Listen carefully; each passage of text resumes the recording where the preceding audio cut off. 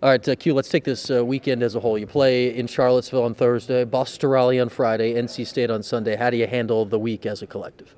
I think you have to approach it the same way you approach it if you were at home. You go into that Thursday game and you play that game, and Friday and Saturday you prep for your next game, and it's not a big difference for us. We're going to go on the road and do the things that we do on the prep and come out and play well on all weekend. And lastly, let's wrap up on what you're expecting out of this NC State game on Sunday. It'll be a tough game for one, just because they're right next to you in the standings, a game behind right now.